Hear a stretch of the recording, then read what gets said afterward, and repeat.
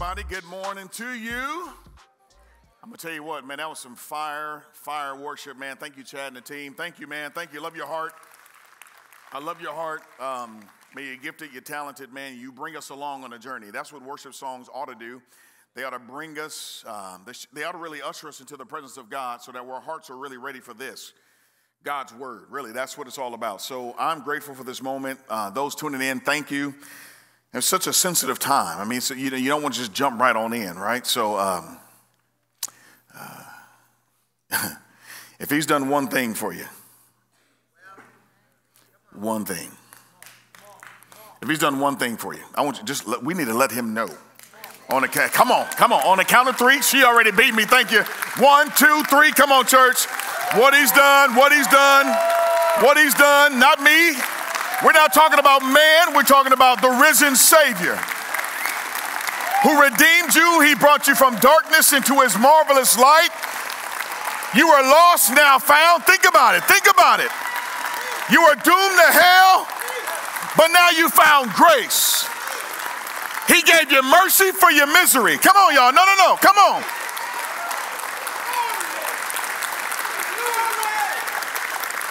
I'm like Chad, man. If y'all, man, hey, I'm going to tell you what. I should be strung out on drugs. I should be somewhere messed up, tore from the floor up, in prison.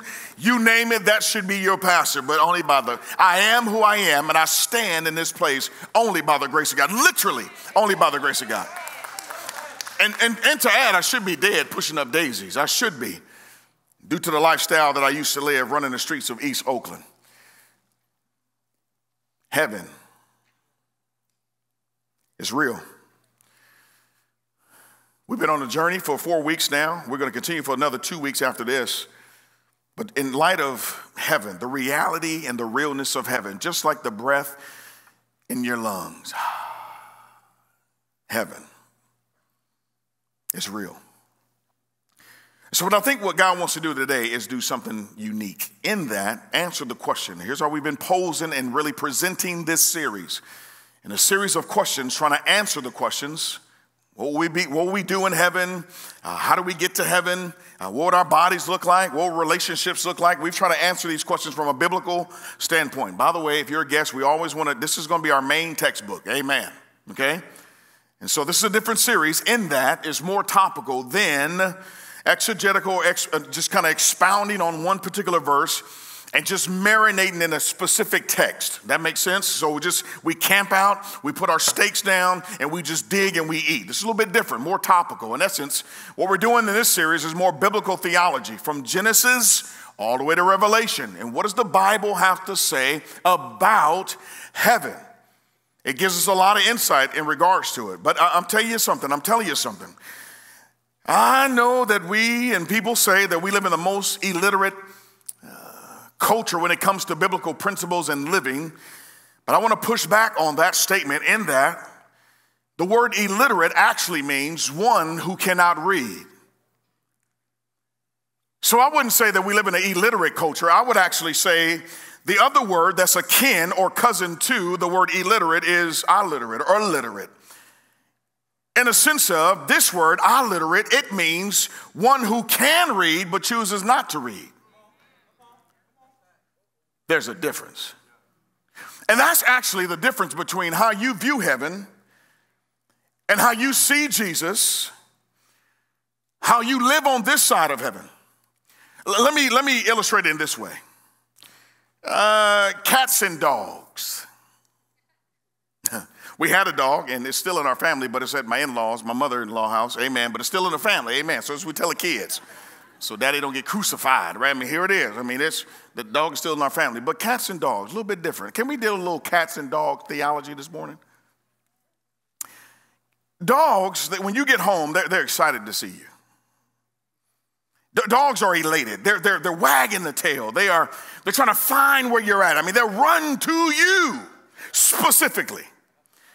They will lick your hand in submission. They will actually, man, I know who feeds me. I know who's going to give me my water. I know who's going to put the chain around my neck and take me out. I mean, they just want to be in the presence of their owner. There's a respect. Cats, on the other hand, If you have a cat, I'm praying for you. Amen. Y'all see my fingers? When I do this, I'm thinking, I'm praying for you. Cats, on the other hand, cats, when you come in, they get a little pious.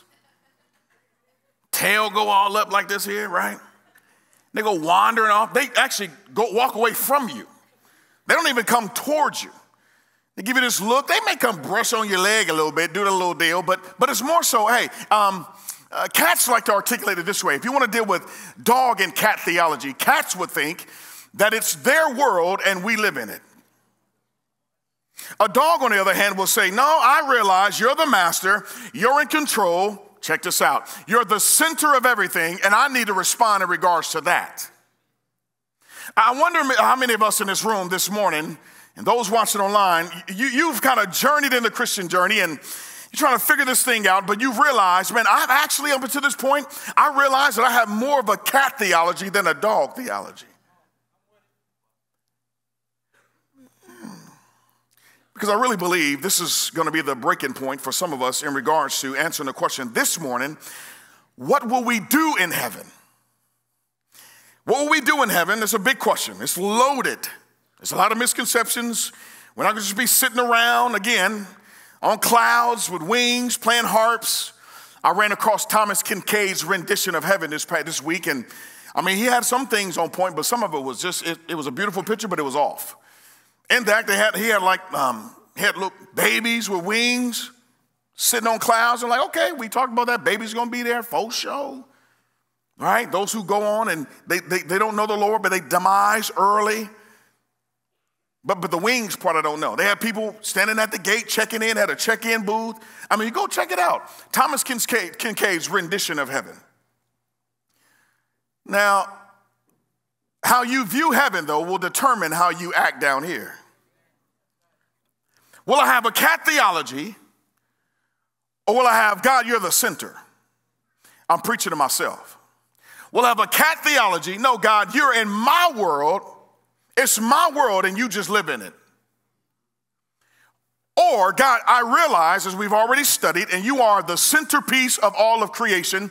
You're the greatest personality to break the horizon of all of creation existence. Everything centers around you. As a matter of fact, week 1, we talked about he's the center of heaven. And we're going to see this morning, he's seated on the throne in heaven. So as he taught the disciples, Lord, let your will be done on earth as it is in heaven. I wonder, this morning you're going to discover if you have a cat theology or a dog theology in regards to what he wants us to do. We're not going to be bored. I tell you that. As a matter of fact, I would say heaven is going to be a blast. Everybody say a blast. It's going to be a blast. It's going to blow your mind. I'm going to actually open up some stuff today that you may go, I've never thought about that. Well, that's the whole point of this series. Amen. But here it is. Here's what Paul says to the church gone wild in Corinth. Wanted to get into the context really bad. But he wanted to shift their thinking in regards to God's power, who they ought to be yoking themselves to, who they ought to emulate, follow, all that good stuff, more of a kingdom vertical mindset. He says this in chapter 1, chapter 2 and 9. He says, but as it is written, now I want y'all to see something. What no eye has what? Oh, hey, we see a lot, but guess what? We hadn't seen what God has in store. Nor ear heard, nor the heart of man. This word imagined is beautiful. You know what it means? Let me just draw over here. It means your highest thought falls short. Our hearts cannot imagine what God is in store and what he's in store for us. As a matter of fact, it's kind of amazing. Clayton hit on this last week. He said God had created everything, all of creation, in 6 days. And for 2,000 years, Jesus has been preparing a place for you. How profound. So our hearts, the hearts of man, woman, boy, and girl, can't even imagine what God has. Here's his word. It lets us know, again, this is an actual physical place. He's preparing something. We hadn't seen it. We haven't heard it. We haven't imagined it. Even with our greatest thought of what God is actually doing in heaven and what it's going to look like, it still falls short because it's going to blow our minds. Heaven going to be a blast, y'all. Well, God has prepared for those who love him. So what are we going to do in heaven? Out of the gate, you better rest assured we're going to worship. If Jesus is the centerpiece of all of creation, and we're going to always be reminded from the fact that he was raised in bodily form, this is the importance of why the gospel writers highlighted this, that Jesus was resurrected in bodily form. Stay with me. There's multiple implications. He's the first fruit from the grave, but also, as he told Thomas, I want you to put your hands here in this hole and put your hand in my side to discover and see that I'm actually real. I've risen. And the disciples said that they seen me, and you was all out of whack, said, no, I got to see his hands and see his side. And so Jesus, what did he do? He walks into this room while the disciples are amongst themselves, goes right through the door, and he goes right to Thomas. Thomas, come on, bud. Come on, hey, bud. But then he drops a nugget. He says, you believe because you've what?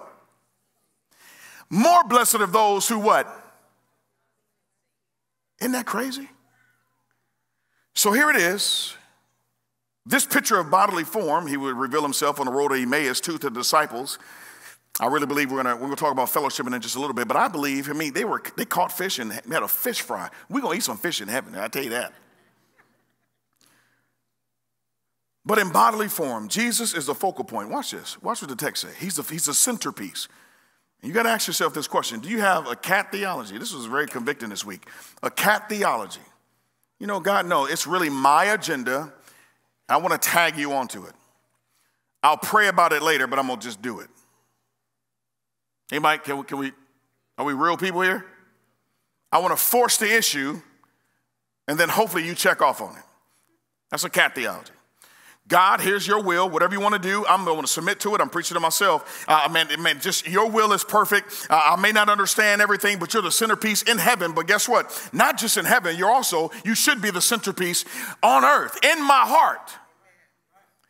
So if that's the case, a lot of what we're going to do in heaven, watch this statement. A lot of what we're going to do in heaven are some things that we ought to be doing right now on earth. So that means when we have church on Sunday, this is why we have this in our core values. How are we going to actually fulfill our mission and vision? We worship a risen Savior. That means we want to worship him and help you guys worship him, have a dynamic walk with Jesus to worship him from Sunday to Sunday. Why from Sunday to Sunday? I need more than just a Monday morning faith. I need more beyond Sunday. Help me do this. Why? Because if we're going to do this in heaven, we ought to be doing it down here. Here's why. The tomb is empty from Sunday to Sunday.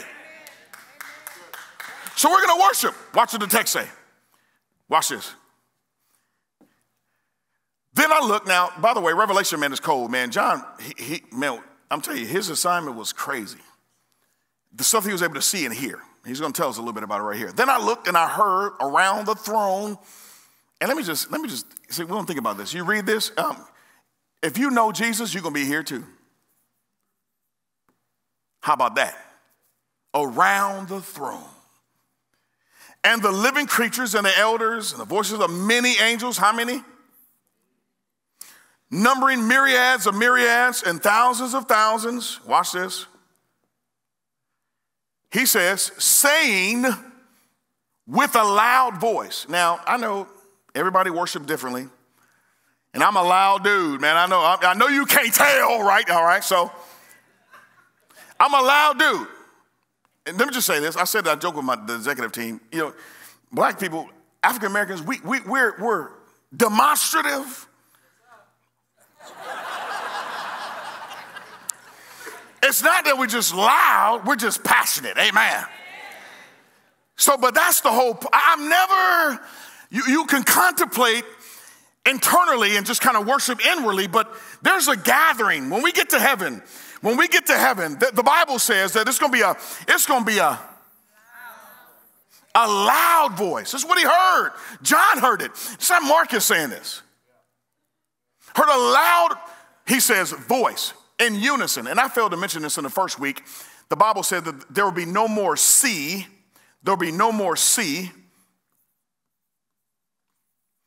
And in Jewish culture, Where in the early Bible days, they saw the sea as almost like they were afraid of it, in that it separated, continents and things of that nature, but also enemies coming in. And so there's this great fear and just the depth, if you will, of it.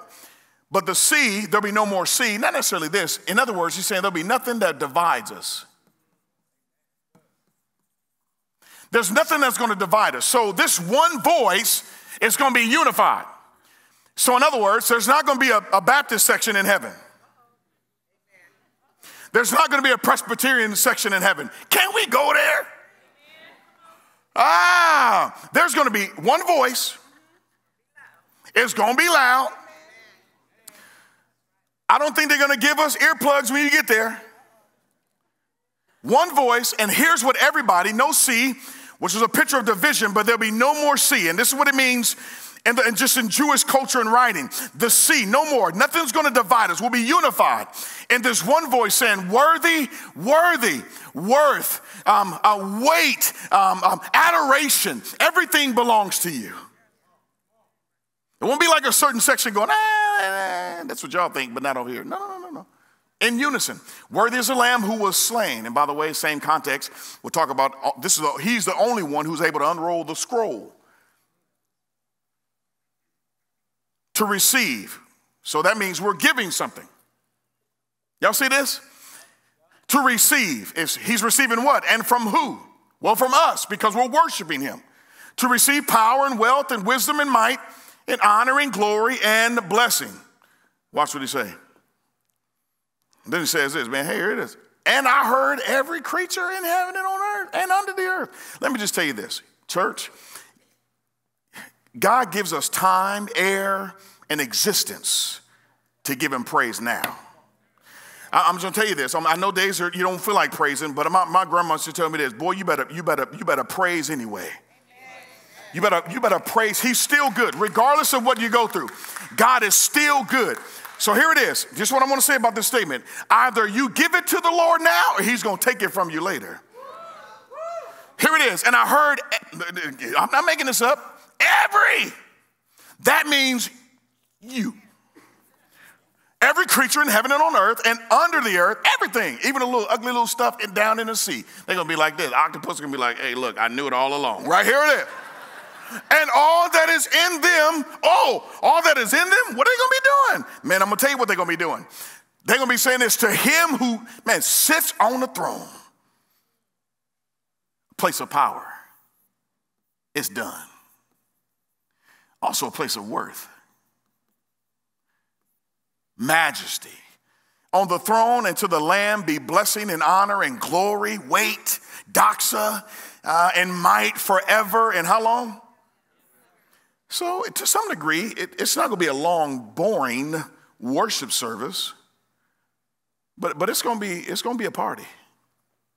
We're going to worship him. Now this is the crazy part. And the four living creatures said, I'm going to deal with the four living creatures later in the series on Revelation. I did say that out loud. Amen. And the four living creatures said, they just said, amen. We've seen it all along. We've been witnessing this forever. Amen. This is right. There's some things we just ought to do. They're saying, hey, we've seen it all along. Did I change that?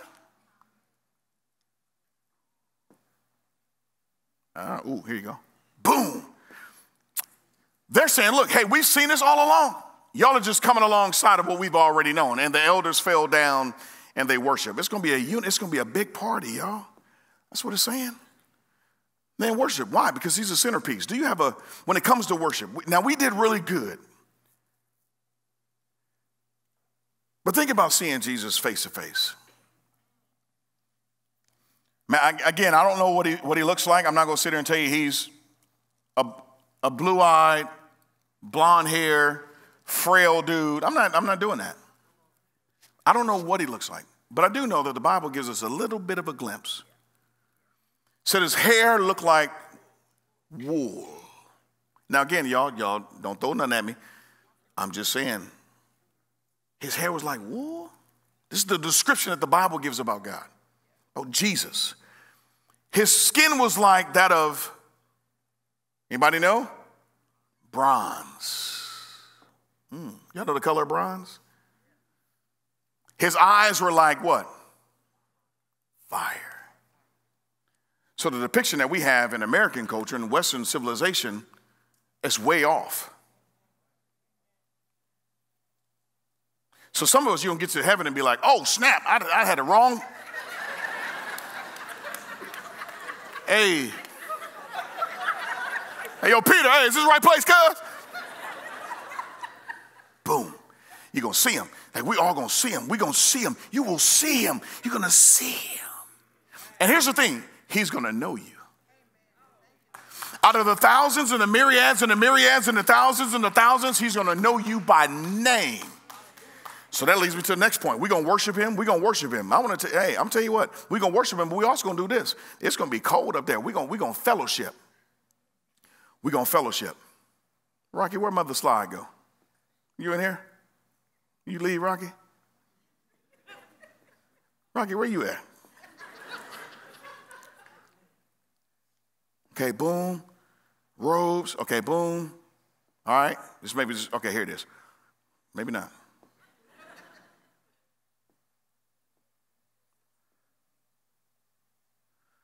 We're going to fellowship. Here's what I mean. If you have your Bibles, you can look at Hebrews chapter 12, 22 through 23. I'm going to read it. That thing did some old, that's the devil there. That thing did some weird stuff on me. Here it is. Here's what the text says. I want y'all to see something. Actually, I got to find it on the screen because I want to draw. Hebrews chapter 12, 22 through 23. You're welcome. Look at that, bold with it. Pastor repeated. I like it. No shame in her game. She's going to be a part of that loud crowd in heaven. There it is. Got you, sis. Right here it is. Thank you, Lord. Thank you, Lord. Amen. Here it is. All right. Cody caught that. But you have, notice this. This is what the text says. But you have come to Mount Zion. There's a place called Zion. There's a Mount Zion, and then there's a city of Zion.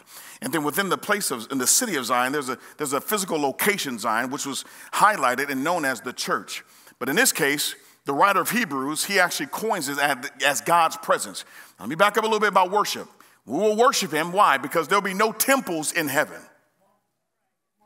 There'll be no temples. Maybe you're like, oh, snap, I didn't know that. Why? Because a temple was naturally a place where God's presence would dwell. There'll be no temples. Why? Because we will always, for eternity, be in God's what? Presence. So, but you have come to Mount Zion and to the city of the living God. Oh, this is cold. The heavenly Jerusalem, and to innumerable, if you will, angels. And here's this word here. Check this out. This basically means celebration. It's part of the feast and the Jewish culture, what they would do. But he says this celebration is a part of other people. This gathering is about fellowship. There's going to be breaking of bread. You'll be able to look people in their eyes. This is going to be a celebration. This is what the Bible is saying. And by the way, this is not just the writer in Hebrews saying this. Jesus will say this even at the Lord's Supper. Again, we mentioned this in week 1. When Jesus was doing something, he was never flippantly just going about doing things. Whether practices, whether what he was saying, Jesus was highlighting. If he was speaking doctrine, he embodied doctrine. Thus, even as he instrumented different deals, to say the Lord's Supper, he said on the back end, he said this, that we take this right now, but I'm not going to take it again till when? Come on, church. Until I come back, and you're going to be with me. The marriage feast of the Lamb. Revelation 19:9. Jesus was dining with them, reclining at table, because he was highlighting what it's going to actually look like with us in heaven. You know the cold part about this? Revelation chapter 2 talks about how there's going to be a stone. Revelation 2, there's going to be a stone, and this white stone etched on the stone, we're not talking about Pinterest, but etched on the stone is going to be a name. Hear me say this, guys. I'm still floored by this. This floors me. There's going to be a name on the stone.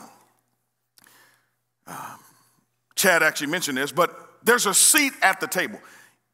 You can have a place at the table. And on this white stone, the Bible says it's going to read multiple, maybe a couple things. One, he's going to give it to those who endure or conquer. That's what the Bible says. But also it could mean, many theologians mean this, that It's to the one that conquered, that Jesus was the stone that you trusted in. You have a place at the table now, but not only that, on this stone etched in it, it's going to be something like this. Man, he's going to look at a certain people. He's going to look at, man, Josh, have your place at the table. Can you imagine your seat at the table? Ain't going to be like, man, move, this is my seat. Ain't going to be none of that. Move, scoot down. I need man space. You know what I mean? We ain't doing all that. It's going to say faithful. You know what the cold part about it is? When he hands that stone and places it there, you're going to see his hands. You're going to see his hands that was wounded and pierced for your sin and my sin, for your transgression and my transgression. Actually, you know this? The Bible declares that he's going to serve us. Have y'all thought about that? That when we get to heaven, think of this, for all of eternity, we're going to learn, we're not going to put on God's infinite, eternal attributes. We're always going to be learning. But in essence, he's going to serve us at this grand feast. Just think of this. And we're going to be at this table. I don't know how long this table is going to be. Maybe we'll eat in just different increments and shifts. I don't know. God can pull it off. But regardless of the fact, we're going to eat, and at this table is going to be these stones with this name written about it. Some of y'all is going to say, man, you're joy. Some of y'all is going to say patience. Not many of us are going to have that stone. But anyway, but I don't know what the stone. You're going to have a name. You have a seat with a specific name, and you're going to see Jesus is going to place you. His hands. Can you see his hands? So we're going to fellowship. So that calls into question eating. Revelation 2 also talks about how he'll be given to us hidden manna. Well, I thought all the manna was given out in the Old Testament. He's going to be giving us something else. So indicating that we're actually going to eat, which argues another question. So if we're going to eat, are we going to digest? See, how many of y'all ever thought about that? Just be honest. Don't lie in church. Do not. You may fall over and demise. Have you ever thought about eating in heaven and then going, man, it's just going, what's popping? Okay. Think of it this way. Jesus was 100% God. I ought to be careful with this statement, but also in the fullness of what it means, the hypostatic union. 100% God, 100% man. So you mean to tell me, as the writer in Hebrews again will say, we have a great high priest who sympathizes with us. He was like us, tempted in every way, but yet without sin. He was 100% man. Not some rendition, not some made up stuff like some other thoughts in schools would think of. He was just like us. So much so that he would eat with the disciples. Think theologically. Jesus had a digestive tract. When was the last? We never think of this. For some reason, we romanticize the Bible and go, well, man, what happened? So, well, hold on. Well, a lot of the things that we're doing down here, we're actually going to be doing in heaven. But see, here's the deal with this. No gluttony. We're going to talk about balance in just a little bit. No gluttony. We're about overeating and weight issues and insecurity. Some of us, we're literally shackled by that. I know it. I know some of you specifically. Shackled by insecurity, what everybody's thinking about you, how I look, and oh my gosh. And ladies, me raising 3 girls, man, that is more pertinent, man, than I ever thought in my life. My girls always asking me, Daddy, how do I look? How do I look, Daddy? Girl, you look beautiful. Just the way God intended you to look, you look beautiful. And don't let nobody else tell you different. But there's this issue in our culture. We have a me-centered cat theology. Everything's about us. So, man, I don't got to worry about what everybody else say about me. No. When we eat there, we're going to enjoy it. And some people would argue that from verses like 1 Corinthians 6:13, that when Paul talks about how the Lord is going to do away with the body, he said, all things are lawful, but not all things are, just profitable to me. That's the context. Many would say, no, well, then we're not going to eat then. Well, and then you have hunger and thirst. The Bible says that he's going to literally lead you and I to the river, to the living water, to the living stream in heaven, that God himself is going to lead us. That indicates what predicates someone needing water. You're thirsty. But this will be an unquenchable, just a complete satisfaction of what it means to actually be fulfilled. And so there won't be in a sense of like loss or oh my gosh and like starvation and things. None of that, man. All that, God's going to do away with that in this perfect place coming. There's so much with that one: fellowship, eating, drinking, sports, things in that nature. Dogs, not cats. But the next one is interesting. Why? Because we all serve somebody. We will serve as well. So we're going to fellowship. Guys, we're going to break bread. Jesus on the road to Emmaus, after he broke bread after the resurrection, which again is a great indication. Jesus wasn't just flippantly walking around the streets. He was revealing himself to people. But also showcasing, man, this is what is, man, we're going to actually we're going to fellowship. We're going to eat. And so we're also going to serve. This one is interesting. Because again, if you say, well, man, Pastor, maybe we're going to serve. Some of you are like, dang, I thought I was going to go up there and just be kicking it. No. Watch this. Watch what the text say. Therefore, they are before the throne. Who's before the throne? We're going to be. And what are we going to do, the Bible says? When? In this temple. So in other words, what he's doing here, he's doing a play on words. Notice this. Watch this. Because I prefaced a little while ago that there's no temple, but ultimately it's his presence. Day and night in his temple, and he who sits on the throne will shelter them with his presence. So we're going to serve him. No longer will there be anything accursed, but the throne of God and of the Lamb will be in it, and his servants will worship him. Don't you think that's only fitting? Have you ever thought about this? Like why we ought to serve and why Jesus is the centerpiece of everything in heaven? Just think of this way. Think of it. If we all could work our way to heaven, what would be the focal point of heaven? Logically, think if everybody worked their way to get there. This is why Jesus said in John 14:6, I'm the way, the truth, and the life. No man comes to the Father except through me. Think of this. When we all get to heaven, if all of us in this room and those online you're watching, we just burst our way in there. Man, what'd you do? Man, I went to church every single day for all of my life. But I never confessed Jesus. I helped a lot of people cross the street. Whatever, works. I try to make myself holy and righteous, whatever the case may be. If all of us did that, what would be the focal point of heaven? Who would be the focal point of heaven? Who would we worship? Cat theology. It breaks down theologically. So there has to be, by the way, if you don't notice or not, all of us, we are wired to worship and we're wired to serve. And so we all serve somebody. I don't know who you're serving. Somebody said, well, amen. Some of us serving ourselves. Some of us serving our own agendas. In heaven, there will be no agendas. There will be no ill will. There will be no manipulation. We will serve him and we will find joy in actually serving the Lord. There'll be a real joy, like, man, God, man, this is what I ought to be doing. It's not Pastor Marcus and the pastoral team twisting my arm. And mind you, I did say this, that what we're going to be doing in heaven is a picture of what we ought to be doing down here. So this argues a question. Many of us, we come to church and we just sit. We sit and we treat church like a restaurant. When you go to a restaurant, I don't know about y'all, but there's one thing that just trips me out every single time about a restaurant. They come in, they serve you a little food, got your little wop, wop, whoop, whoop, right? Bang, put it there. And then you get it, you hungry, especially if you've been waiting for a while, and then you see a piece of hair in your food. Anybody? Don't that mess you up?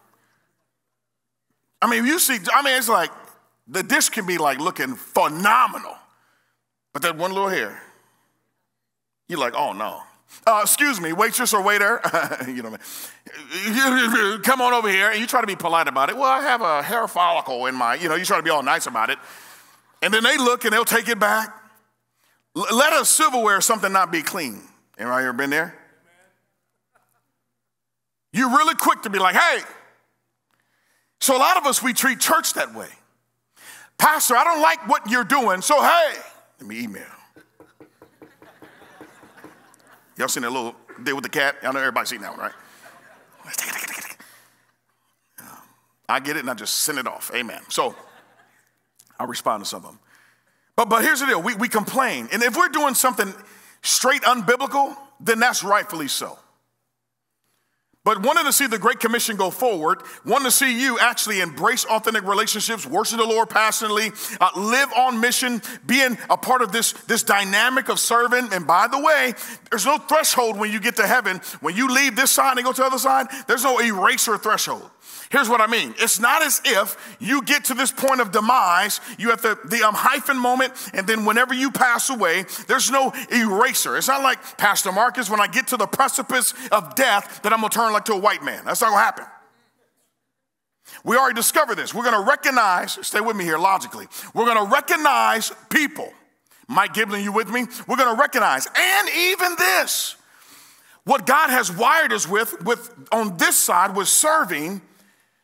He's going to flip and use it on this side in heaven. So this is a major stewardship thing now.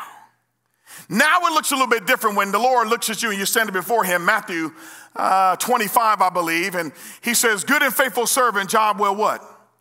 You've been faithful over a little, now I'm going to entrust what to you? More. So that talks about we're going to rule with him on the back end. But think of this, restaurants. There's no threshold. It's like, man, I'm just going to and be erased and then like, oh, I'm look like so-and-so. No, you're going to look like you. Tell yourself that. I'm going to look like me. Come on, y'all. But in a glorified body. But when you at home eating, I remember being, my mom, man, hey, stepdad, everything, they'd be like, boy, I don't like this. Excuse me? That's not an option. Or, I don't want to do the dishes. I mean, it's funny because I remember my girls one time, they say, Daddy, will you please stop using us as an analogy? I said, well, until you get out of my house, then you a walking analogy, amen. So, but yeah, I came home one day from traveling and walked in. Mandy was hot. I think I shared this before, but it's very fitting. It's very fitting for the moment. Mandy was hot, and when Mandy is silent, that's when everybody better take cover. When she like silent, you better take cover.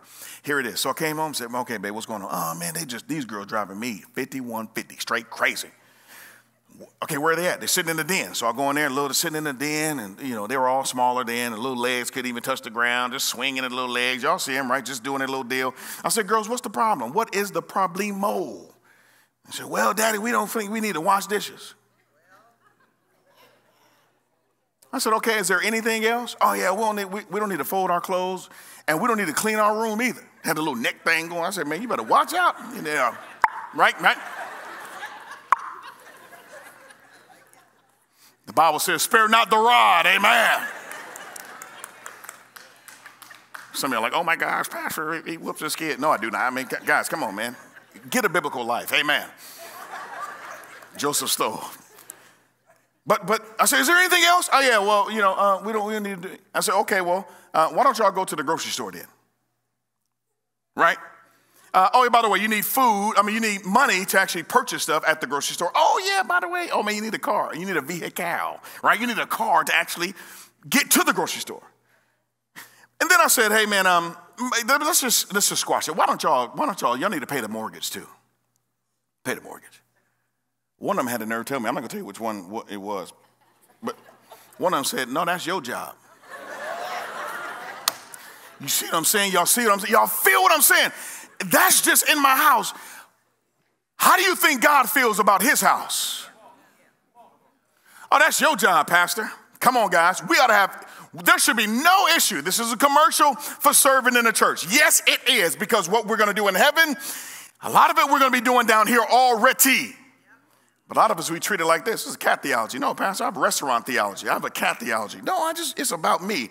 You just tickle my ear. Matter of fact, I ain't tickling your ears. Or God, you're the centerpiece, and I'm here for your glory. I'm here to worship you. I'm here to fellowship with you and you with me. And the only way I can do this is through the blood and the work of Jesus Christ, his resurrection. This is the only reason I'm made able to actually go back to the relationship. Man, here's the deal. Guys, God cares about his house. So the question is, who are you serving? God has wired you to serve. He's wired all of us to do something specific. That means then that everybody has a purpose. Literally. There's no accidents. You're not accidents. Somebody need to hear that today. You're not an accident. So we're going to actually serve the Lord in heaven. But are you serving him now? That's the big question. We're also going to work. Some of you are like, dang. Real quick, we're almost done. A couple more. We're going to work. We're going to work. Isaiah talks about this. If you have your Bibles, again, I'll send this to you guys. Don't worry about it. Isaiah talks about this. Check this out. They shall, well, talking about who's that? Who are they? Well, you. They shall build houses. And if you go and look at the heading of this is the new heavens and the new earth. Again, this great picture. Isaiah's painting it. They shall, in this new place, they shall, what are they going to do? So this means it's going to be, it's not what you think. We're going to be building stuff. It's going to be fun. But here's the deal. We're going to build stuff but not be exhausted like that. Like worn out, burnt out. Anybody ever feel burned out? Some of you are like, man, I ain't going into work today. Somebody say something to me, I'm just going, right? You know what I mean? I'm burned out. It's not going to be that. They shall build houses and inhabit them. They shall plant vineyards. Oh, man, we're going to plant too? Yeah. We're going to plant. We're going to eat from the fruit of it. They shall not build. Check this out. This is really cool. They shall not build and another inhabit. So in other words, ain't going to be no smooching in heaven. Ain't going to be downstairs in your mama's basement at 34 playing video games. If you're a grown man and you're still playing video games, it's okay, but not all the time. I'm going to leave that alone. But another inhabit, no leeching. They shall not plant and another eat. Y'all see this? Look, go back and read the Bible, guys. I want y'all to do your own research. For like the days of the tree, a tree shall the days of my people be. He says, and my chosen shall long enjoy the work. This is the key part. They shall long enjoy the work, what? Having purpose in it. Some of you wasting so much time doing what you're doing, you have no purpose in it. You're just spinning your wheels and trying to find endeavors, build platforms, be known, and whatever. Man, God is saying, look, if you rest in me, you trust in me, and that's going to be our next thought. We're going to work, but also we're going to rest. But if you rest in me and find your purpose in me, I'm going to give you, you'll have a different joy, a different fulfillment like never before. All right?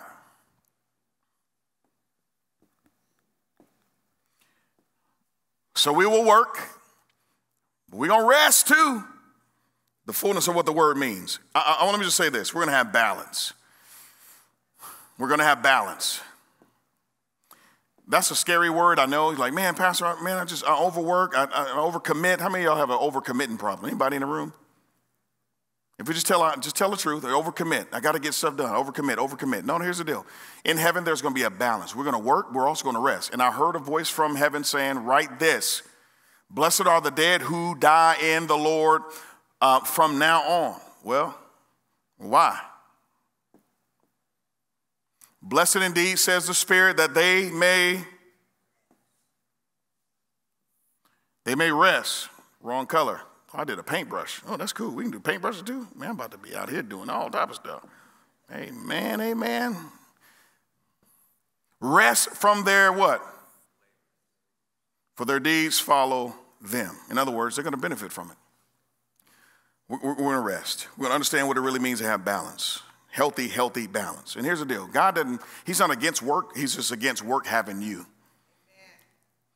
He's not against stuff, but he's against stuff having you. Again, if he's a center point, he wants to be the center point. And lastly, we will rule.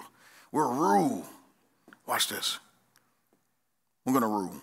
This one is a fun one. I'm going to give you a little homework. I want you guys to go home this week and look at this Matthew text I'm going to give you. But here it is. The Lord in the beginning gave them work and a responsibility, Adam and Eve, before the fall. But he also gave them a specific assignment. He gave them a task.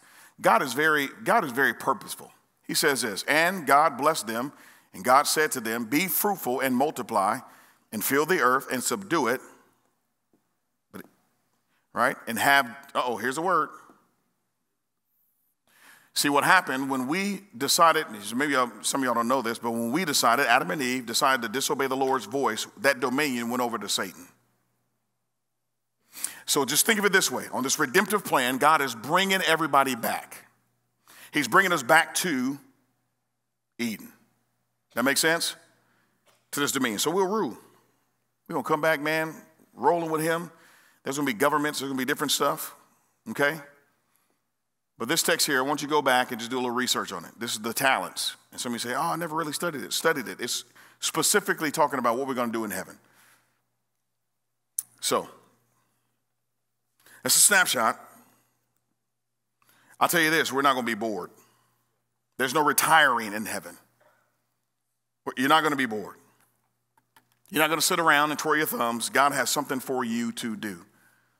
What's amazing, because if we're going to serve him, again, he has something in mind. Ephesians 2:10.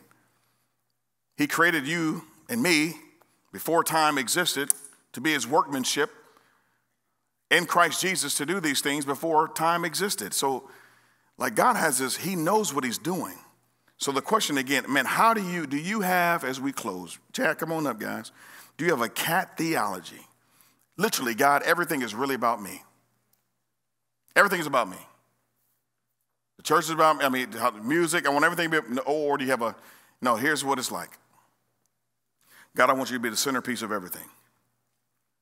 So, Father, we love you. Thank you.